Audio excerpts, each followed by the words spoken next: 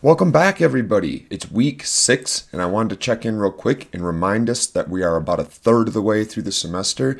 And as always, if you're struggling with anything, shoot me an email, stop into my open office hours on Zoom every Tuesday morning, or just get a hold of me and we'll set up a one-on-one at a time that works best for you. Today I want to talk about the way that changes in our technology affect the way that we participate in politics. Henry Jenkins has been writing about this for a long time. Here's a great quote about how he defines participatory culture in a technology-based society. And right away you can see that he's painting a very rosy picture for us. He's pointing out all the good things that technology can do and ignoring many of the bad. So before we talk about whether or not he's right, let's talk about how we participate in politics through technology. We currently live in a culture in the US and in much of the world where we never really get out of the technology blogosphere or the constant bombardment of messages meant to sell us things or convince us of the truth. And every time we interact with these messages, we're participating in politics.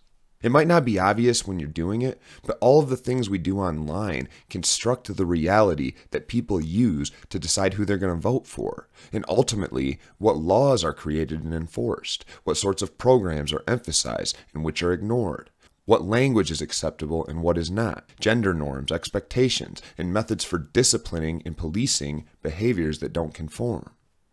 We form connections, communities, social groups, and organizations, and we construct social norms for order in these constructed spaces. We do a lot of politics online nowadays. We just don't really notice that it's politics. Now back to Jenkins' definition. There are two ways to think about technology in the future, and from a human perspective, we tend to be tempted to classify our visions of the future in either one category or the other. We tend to think that either we're all going to live in a Terminator-like world where computers and technology have taken over and are attempting to kill and enslave all humans, or we think that we'll have made it and live in a utopian society where we don't have to sweat or work anymore, where robots fix all of our problems. But that's seldom how it works in real life. Few things are ever strictly good or strictly bad. Part of being human is learning to recognize the potential for both good and bad in almost all things, all systems, and all human beings. So before we move on, I want to talk briefly about something called dialectics or dialectical tension, a big word that sounds a lot more confusing than it actually is. Dialectical tensions are the way that we really think about the world. And Hollywood does a really good job of capturing this and representing it in ways that make it super obvious to the viewer. If you're not familiar with these specific examples, that's okay. You can probably think of books you've read or stories that you've heard or TV shows that you've watched that have these same sorts of characters. They're universal. In all of them, you'll see dialectical tension. It's really difficult to engage with a narrative as a human if there isn't dialectical tension. Tough decisions, selfless acts weighed against easy money, opportunities to do the right thing that are sometimes ignored and other times taken advantage of. Dialectical tensions are what make stories interesting. What drives someone to act? Greed, lust, revenge, love?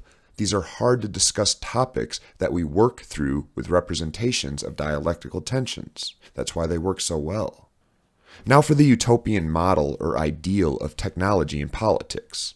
You can think about how the internet provides access to information that would be much more difficult to get a hold of if the internet didn't exist. You used to have to travel to a library or maybe dig through a microfilm file to find old newspaper articles, just as one example. Whereas now many of these things are digitized and accessible from your home office. Technology also makes political communication much more portable. Nowadays we all have our phones and our video cameras in our pockets, and we can access everything from social media to news to Netflix-style entertainment. The utopian model brags easy creation, at least in theory. You can think about how every year it gets a little bit easier to edit and construct a video or a podcast or a digital file or to update a photo. And nowadays anybody can make a TikTok. And as a social justice advocate, something I'm always interested in is the way that non-dominant voices or counterpublics can come to have their voices heard and amplified. Technology makes it more difficult for people to suppress those voices so that they are not easily heard by large crowds, and their messages can get out by simply clicking on it. Nowadays, as long as you have access to the internet and a device, you can click on a blog from anywhere in the world. The dialectical flip side is the dystopian vision, which involves expanding corporate interest in for-profit news networks like CNN or Fox News. These already exist. The net neutrality was something that many of us fought hard for to preserve, but we lost that fight in 2018. So it's now legal for internet providers to sell faster access to companies that can afford to pay for it. And think about how annoyed you get when you go to click on a link and it's loading slowly. Sometimes we just leave and go somewhere else. In the dystopian model, we can also think about the digital divide, which just means that money becomes necessary to get information. Since it's online, if you don't have access to the internet and to a device to navigate that space, you're effectively not going to have access to news, to what's going on. Imagine not having a smartphone nowadays, or not having access to the internet for a long time. It'd be really difficult to get any information, to stay up to date at all, or to learn what we need to for education, for school, or how to responsibly interact with the people around us. It also becomes incredibly difficult to weed out exaggerated stories or fake news. And we need education about the technology itself, not just the media that we access with it. In a dystopian model, we can think about confirmation bias, which is more common now than ever. If you take a few minutes to scroll through the pages of some of your defriended friends on social media, you might notice that many of them are taking polls, now that we've all deliberately defriended the people that we didn't want to hear from when we took a poll. And what we're doing is constructing an echo chamber, a place where confirmation bias runs amok, where all we have to do is hear confirmations that we've been right all along. So when it comes to methods for upsetting this echo chamber effect, refriending is something we should start to consider. The fact is that when a fake news story pops up on your site, you're much more likely to believe it if it confirms something that you already thought was true.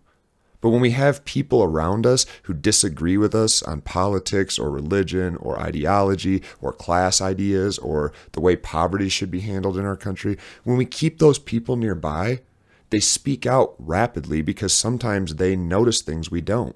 It might disagree with what they believe, and they'll be more likely to be critical of it.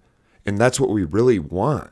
We want to make sure we're not peddling false information or consuming bad knowledge. The best way to do that is to keep people around us who will force us to self-reflect.